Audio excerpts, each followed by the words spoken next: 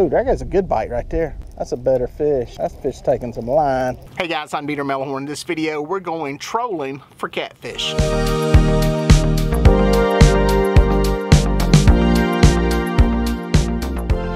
Alright guys, the plan's pretty simple today. I'm just trying to cover water trolling. I'm dragging baits along around 0.4, 0.5. We don't have a lot of wind yet. But if you look back over my shoulder, the skies are kind of dark. It's the middle of August. It's pretty warm, but it's cooled off a little bit today. We've got some cloud cover. We've got storms coming in. So what I'm trying to do is get out here. Got a little free time in the afternoon. I had to work this morning. Got a little free time. And I'm just gonna try to get out here and catch some fish before these storms roll in. They're south of me. I'm watching them on the radar. It's really nice right now. The cloud cover, the approaching storms is keeping a lot of the pleasure boat traffic off the lake. So it's very nice. Water temperatures around 88 degrees. Again, it's August, it's warm. But just doing some trolling, slow trolling here with the trolling motor, covering some water, and just seeing if I can find some fish. Got a fish. It's on my bait rod. It's feeling like catfish. Hearing some thunder off in the distance. Look over there behind me. You can see it darkening up. Luckily that's going away from us. Just old channel cat. Let's see if I can get it in the boat without losing it. Ah, there we go.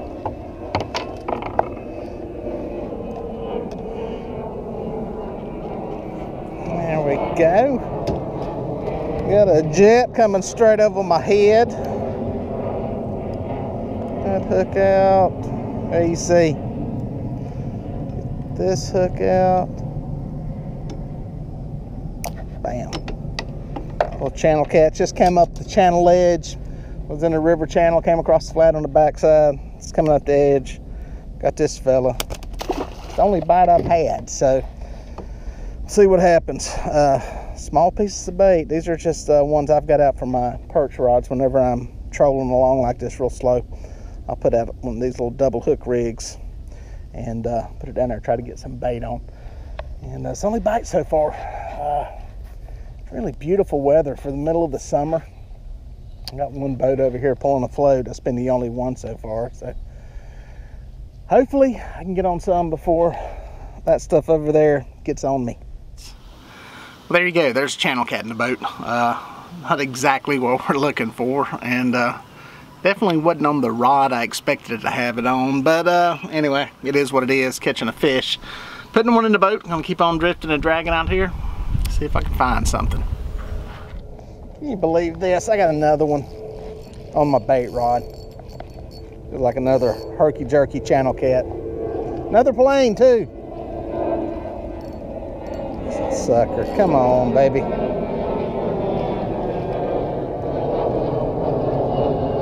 Oh, doubles. I got deuces. Oh, the channel cat came off. Had a channel cat on there. And I've got this white perch, which will become bait for me. Get down back in the water. It's a white perch. We use these as bait. Looks similar to a white bass. They're different. There's some perch in here. Yeah, there was a channel cat on there too. That's rare. Oh, got it going again. I think I'm on some perch. This one definitely feels like a perch. Yeah, deuces on that one. Boom, almost a school of perch. When there's something tried to eat it already. Generally speaking, when I get on the perch, it can be a very good place to catch catfish. If fish are feeding normally, which we're not exactly in our normal world of feeding right now, but anytime I'm drifting and find these fish, a lot of times there's blues around them, flatheads too, especially if you get into the perch around any kind of structure. If there's trees, brush piles, that kind of thing. So it's a good sign for me when I start to come across perch. So see if we can get a few more. These clouds are starting to roll in. I'm keeping an eye on the sky, but it ain't looking good. This stuff's west of here, but it looks like it's starting to swell a little bit. Not seeing any lightning yet, but there is some on with a sail south of here. So I don't know how much longer I got here before I'm gonna have to make a run up the lake to duck out of this. Yeah, stuff that's going to stay west of me. That's what I'm seeing over here, but this stuff down here is what's got me concerned, and it looks like it's at least going to nick me. Oh wow, that's what they look like on the screen right there, boys. That is a pile of them. That is all perch. Should be able to get on some here. Let me reel up through it. There they go. They hitting it as I come up through it. Boom, there they go. Oh yeah. They are stacked up. Now what I'll do is, I got the trolling motor on. What I'm gonna do is, I'll turn that trolling motor off. Boom, stop it.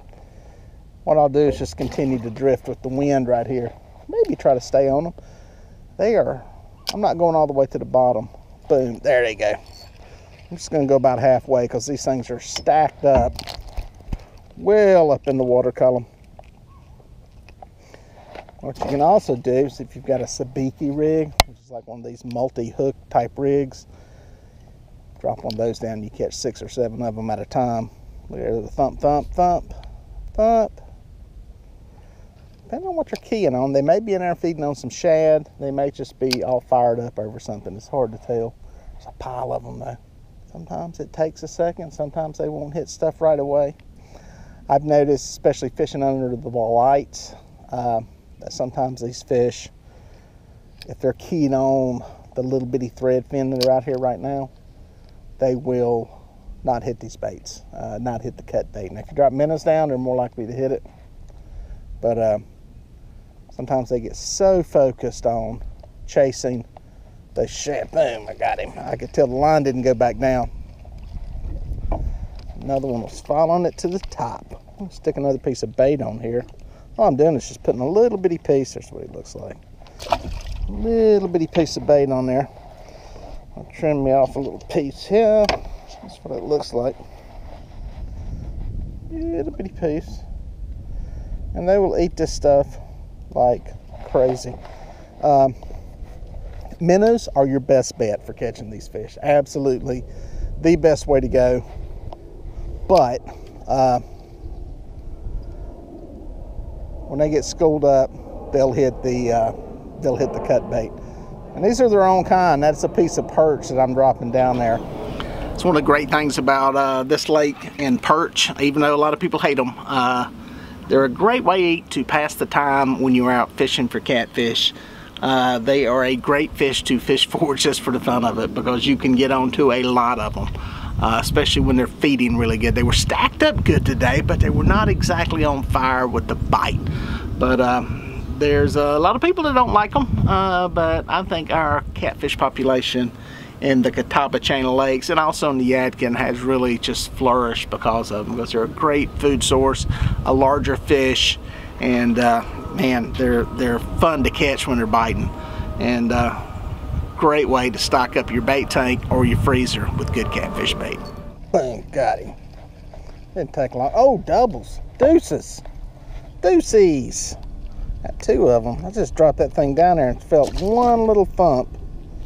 Poof. Had one on there. That's pretty cool. Letting it get down about halfway. Bam. Got him. Got 1 anyway. I'm gonna get 2. Trying to give me deuces again. I like getting deuces. These things are fun to catch. They're addictive. It's like eating potato chips, man. Once you get them biting and you see them on the sonar, just keep fishing for them.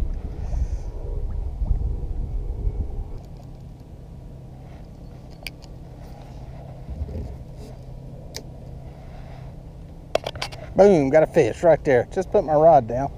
A catfish. I think he pulled off. Dang. Come around the edge of some of these perch schools. I think this one pulled off. Small fish, wasn't big. Don't know where the blues are. Hadn't caught one yet. Come across some good water through here. Thing looks good on that. It's just been too big a bait for it. I don't know. I keep drifting through here. These perch, if nothing else, are keeping me entertained. Kind of give you a quick info on my setup. If you look over my shoulder, I've got 2 rods. There's one there, there's one right there. Those 2 rods in the center go out the furthest, probably 125 feet. If you look right here, there's 2 rods on the side. Those are in a little bit closer, maybe about 100 feet. This rod right over here, and there's another one on this side that goes straight out the sides. Those are back probably about 75 feet. What I'm doing is staggering my lines and how far they are behind the boat. I do not fish lines directly underneath the boat. I put them out behind the boat, away from the boat. I do this for a couple of reasons. I think it helps with the spread. I also think by staggering the lines, it helps from getting them tangled. You'll still get tangled, but I think having that spread out there, staggering the lines as they go out will help you from getting tangled when the fish takes it and go off to the side. If you can kind of imagine, it's almost like my hand. If you can imagine 6 lines going out there, this one's closer, this one's further out, these here are kind of a little bit closer, so kind of staggered out like that. And that, you know, that length of line seems to help. Nothing wrong with fishing them under the boat. Sometimes I do. I just feel that for a couple of reasons, it's not so much the boat spooking the fish as it is the angle of the line and the rod. I think it helps with hookups, hooking into fish better than fishing straight under the boat. Not that you can't catch fish fishing straight under the boat, because you can, but when you're dragging and drifting, slow trolling like this, I think having those lines out, the angle of the rod, and then that angle of line, I think really helps with the hookups, especially when you're using circle hooks. Man, I think we got a little bitty fish going on that rod, and I mean little, as in little, he can't even pull it over. I don't even know if he's got the bait in his mouth, to be perfectly honest. It's just bouncing like it's a bite. It's starting to hang a little something. Yeah, I think there's a little bitty channel cat on there. I'm gonna nurse him in. This is what I call walleye fishing. Oh, there goes a good bite right there. That's a better fish. That fish taking some line. Let me get this one out of the way. I'm gonna step the pace up here a little bit. Yeah, I call it walleye fishing because any of you guys that fish for walleyes troll for them. I've never fished for them, but I've watched the guys on TV fish for them, and I usually nurse them in.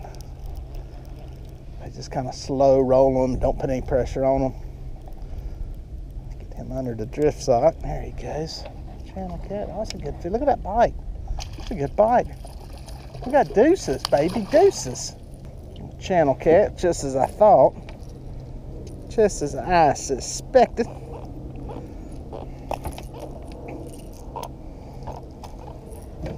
Good looking little fish.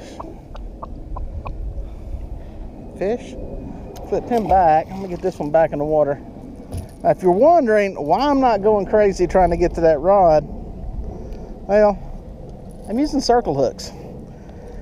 Circle hooks with a barb. And generally speaking, as long as that rod's got some bend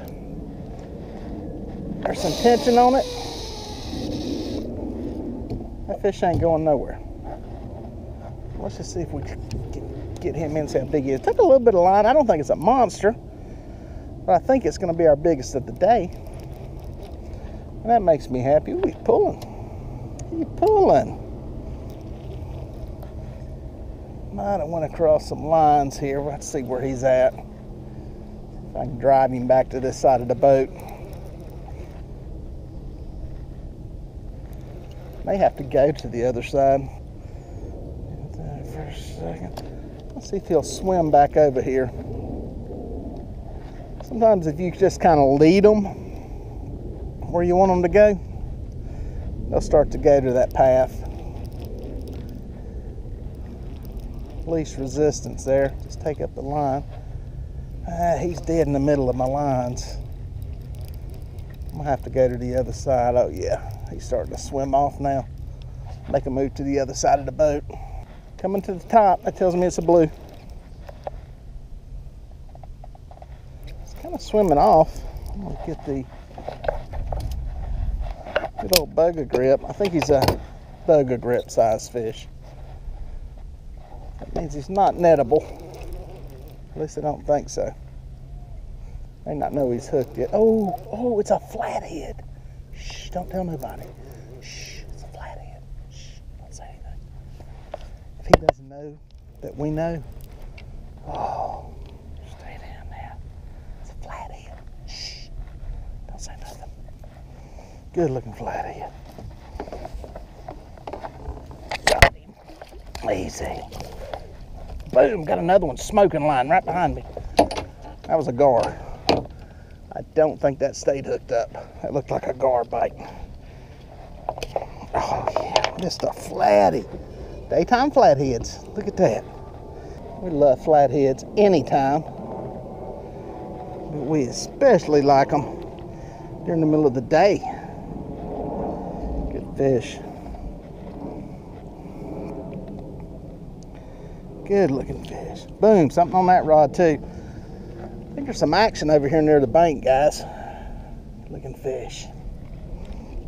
Yes, sir. Yes, sir. Still there, yep, still buttoned up. It's just one fish after another. Must be a channel cat, most likely. Doing a little head shaking. Yes, sir. Man.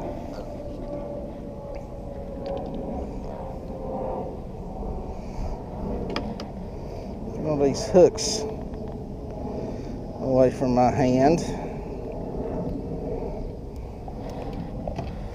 It's the biggest danger when these things go to flailing. Bam. Oh, oh. Y'all know what we're missing. I think. Yeah, a blue. We haven't caught a blue yet. I need a blue to get my slam now. This is going to be a quest to find a blue cat now. I got my channel cat, got a flathead. I got to find me a blue. Well, bam, there you go. A daytime flathead, middle of the day too. It's like 4 o'clock in the afternoon on cut bait. Just goes to show you, you can catch them during the middle of the day. You can catch them on cut bait. It doesn't always have to be live bait. Now, I am fishing in a lake. I think reservoir flatheads behave a little differently than river flatheads. Nothing against using a live bait. I use it. But as I've said many times, the majority of my flathead catfish come on cut bait, and I never hesitate using it to fish for flatheads. I've got several channel cats now. We got that flathead, so I'm missing a blue. I need a blue so I can get my slam, my Lake Wiley slam. I got these storms to the west of me. They're coming in from the south. There's to the west right now. So we're going to keep an eye on the radar. I'm kind of came back into a little creek here, kind of a narrow little pocket. Sometimes there's some blues in here. This time of the year, I'm going to drag this, see if I can get that blue, and try to do it before these storms hit me. All right, guys, was just reeling them in. Matter of fact, the motor is running. I got some rain coming. That storm sail, I can see the rain. I'm getting ready to get soaking wet. I had a fish go, had a rod go. So I'm trying to muscle this sucker in real quick. Don't know if it's a blue or a channel. See if I can get my slam though. Oh, I can see the rain. It's a blue, it's a blue, it's a blue. It is a blue, yes. My Lake Wiley slam right there, guys.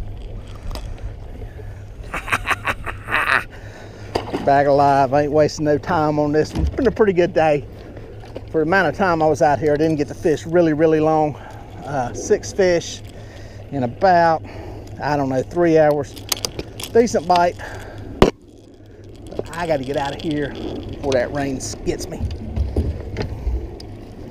Well, folks, if you made it this far, thank you for watching. Please consider subscribing, and here are a couple of more videos that I think you're going to like.